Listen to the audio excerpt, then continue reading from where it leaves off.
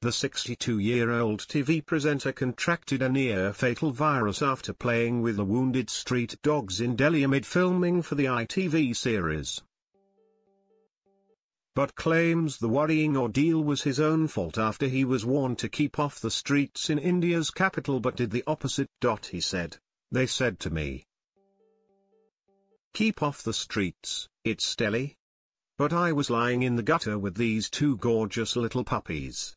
I'm feeding them by hand and flicking maggots out of a rat bite. And of course I must have touched my mouth or my face, you forget. When you work with animals,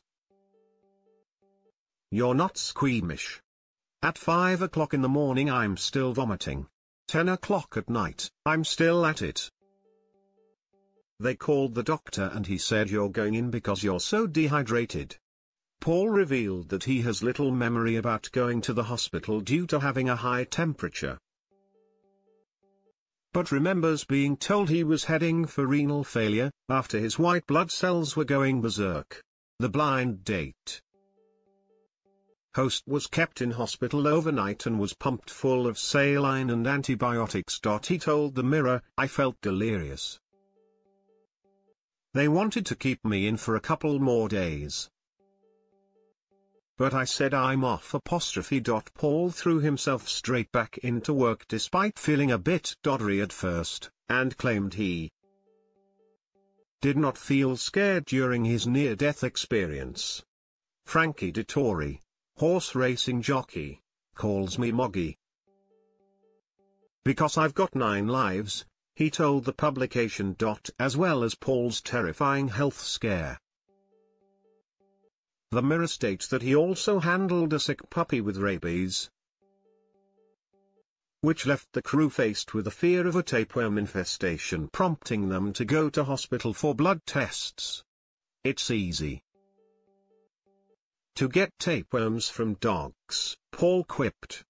"But every time you go to the loo, to wonder if you've got a tapeworm for 2 weeks. It's too much. Thank goodness none of us had it in the end." Paul admitted he broke down during filming after seeing some of the heartbreaking conditions the street dogs were in. He said, "I've broken down a couple of times seeing them. I just want to get hold of them, clean them up and get them well. I wanted to take a dog home from India. He was a big black Labrador.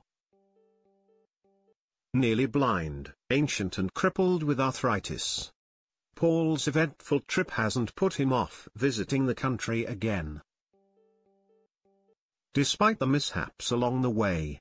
"It doesn't faze me at all to go back," Paul spilled. "India is just alive. It's full on, with shocking pollution and noise, but it's unlike anywhere I've ever been before."